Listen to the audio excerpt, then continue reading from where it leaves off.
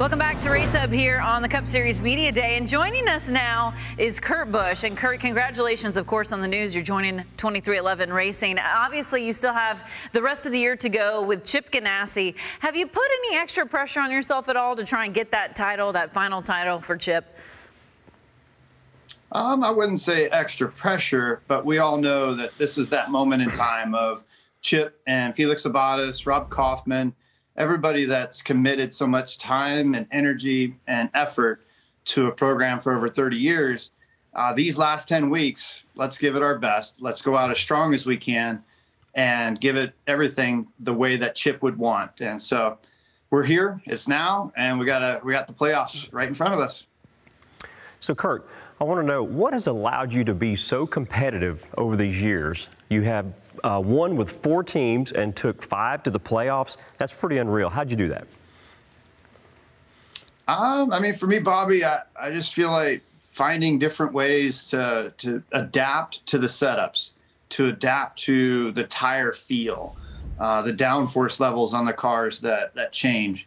It's not getting stuck with certain patterns. But then there's, you know, the long-standing notebook of I know exactly what to do at Darlington at this time during the race, or at Bristol coming up. You can't go to the high groove too soon because you got to wait for the rubber buildup and the heat to generate. So little things that you keep the same, but then again, it's like, all right, you got to still find other things to keep learning and adapt. So, Kurt, I find your season a little interesting. You guys started off with a 4th place finish at the Daytona Road Course. You came back with a solid top 10 at Homestead. I even remember your post-race interview at Homestead. You were pumped up about the way you guys were running. But then the next 12 races could not even find the top 10. You actually had 6 finishes outside the top 20. But now these last couple of months, the win at Atlanta, it's really come to life. And the thing I find coincidental, Ross Chastain and the 42 team, they've come to life about the same time. Did anything really change over there at Chip Ganassi Racing? Yeah, I felt like our Homestead race was a perfect, now we're rolling. We've been together for a couple of years as a group, and this is our time to shine. And then we got wrecked at Atlanta with a fast car. And then it was just like everything kept snowballing into this hot mess.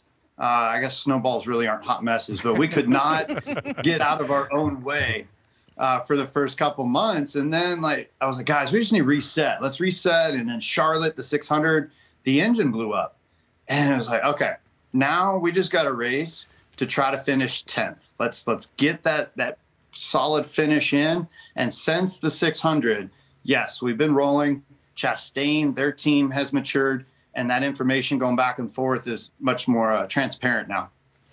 Kurt, I think I speak for the 3 of us here. We love watching you win because the emotion you show when you win is really incredible. So what would the emotions be like if you got a victory here in the playoffs? I'll tell you, each of the first races in each round. So with Darlington, Vegas, Texas, those are the most important ones. If you can win to start a round, that's huge. And so those are all really good tracks for us. This first round, though, is filled with low downforce and high horsepower with Darlington, Richmond, Bristol. But we just got to stay focused, stay clean, and not make mistakes in this first round. And then you got to go to the next and adapt from there. All right, Kurt. Well, it's always great to hear from you. We're wishing you the best of luck, of course, in the postseason. Thanks for your time. Thank you, guys. Good to talk to you.